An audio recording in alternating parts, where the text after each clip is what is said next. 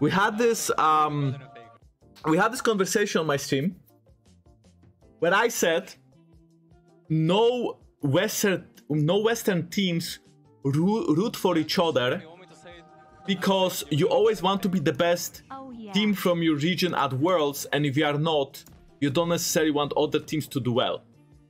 That isn't true this year, because this year everyone is so fucking garbage that I really hope, for the sake of the West, Europe, and NA, that Rogue can really make it far.